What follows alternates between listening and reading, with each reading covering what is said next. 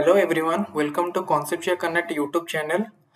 Today we are going to discuss about property tab builder, how easily we can create custom property and we can integrate this custom property to our drafting workbench so that directly we can fetch all our sheet related data from our custom property.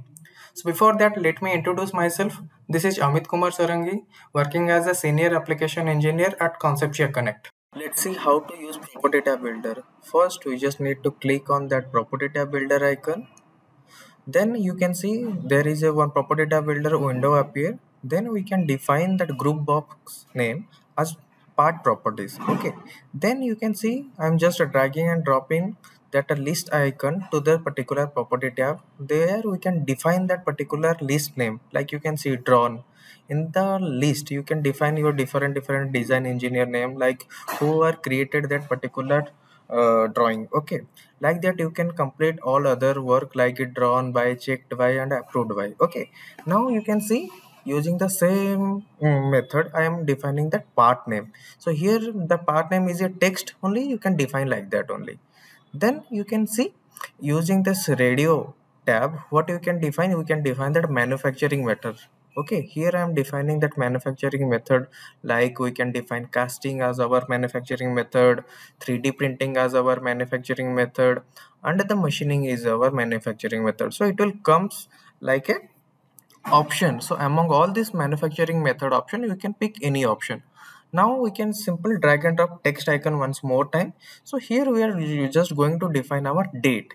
So how this is how we can create the property tab builder, and please remember that you have to save it as a particular location. Here in this video you can see this is a particular location. Here you need to save this as a particular template. So once it is saved, where you just need to go next time, you just need to go to the custom property. So in this custom property you can see all the properties are there. Here you just need to select like drawn by, checked by, approved by. You can define the part name and the manufacturing method. Once you define all the parameters, once you then just need to click on apply. You can see here this is the part property. This is how you can very easily create your property. But what is the benefit of it? Like you can see we are drag and dropping any view to our particular drawing sheet, but you can see know that whatever the property we defined in our property tab builder, it's not fetching. So what we need to do here, we need to make some changes. We just need to integrate that one. Okay, so how to link that one? Here you can see you just need to edit it, just check by that link you can define.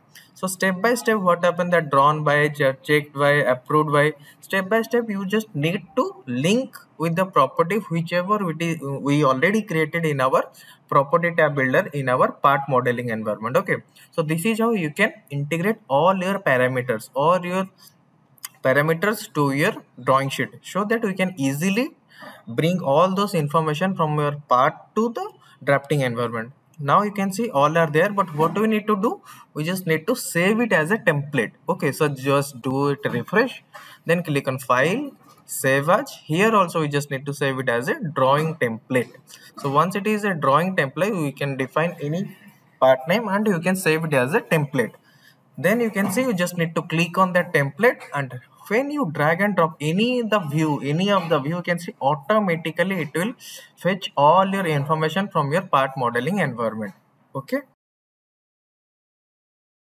so this is only the first part of our total series of the video for the property tab builder and predefined view creation using SolidWorks. So for the next video, stay connected with our YouTube channel. Thank you everyone.